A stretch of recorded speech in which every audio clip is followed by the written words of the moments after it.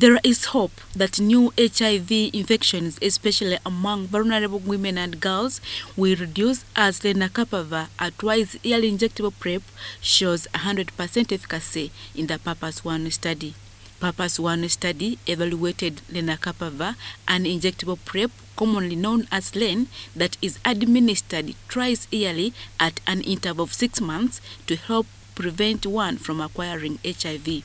PURPOSE-1 study is being done in 2 countries, Uganda and South Africa. In Uganda, it was done by Johns Hopkins University MUJHU research collaboration from August 30th, 2021 to August 31st, 2023. And we included over 5,000 women to take part in this study. These were young girls aged 16 to 25 years. And these girls were at substantially higher risk of HIV, looking at their lifestyle. So when the girls enrolled in the study, they were either given the Lenacapavir injection, or we have another investigational drug called FTAF or Discovery, and we also had the oral PrEP, the available oral PrEP FTDF. And we have shown that Lenacapavir protected these girls from getting HIV 100%, because there is no girl who got HIV infected while in the study, which shows that the drug worked to protect these girls from HIV. Unfortunately, for the girls who were on FTAF, or the smaller tablet Discovery, there was no difference between the infections we saw in that group and the group that took FTDF, meaning that these 2 products were not adhered to by the girls. They didn't take the products as expected, and therefore the FTAF, that's the tablet, didn't work well to protect them, but the injection worked 100%. And we are glad that for these young girls who are struggling to take pills every day, even those who come and take pills, you find that they don't come back.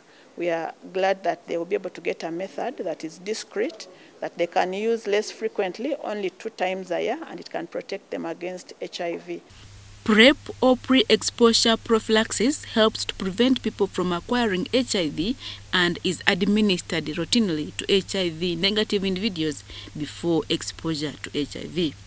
All women and girls who participated in the PURPOSE-1 study will continue to receive Lenacapavir until the drug is readily available.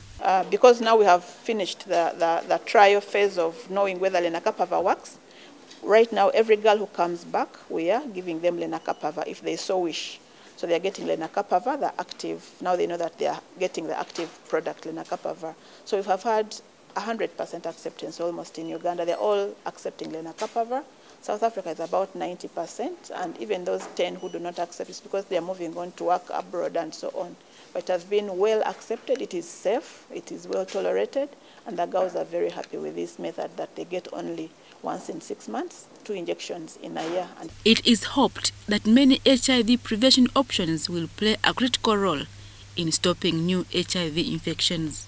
So when you see some of these new injectable interventions, the PrEP program, some of those are trying to address this problem because the goal of some of these studies is to increase options for young women. As arrangements go on to have HIV injectable PrEP, Lenacapavir, available, government has worked out a plan to ease access to oral PrEP by partnering with private pharmacies. These tablets will be put at the private pharmacy.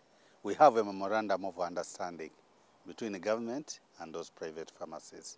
So for average client, they offer the PrEP. They will be given a small token as compensation of around 2,000 to 3,000 Uganda shillings.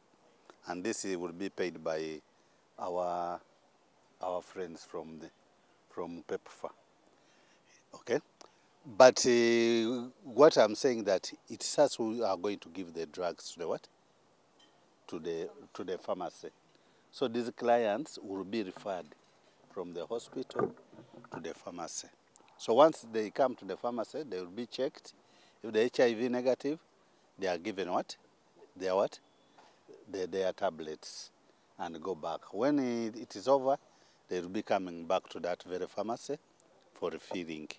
All these innovations in the HIV prevention landscape bring hope to the global target of ending HIV by 2030. Adia Nakuti, UBC.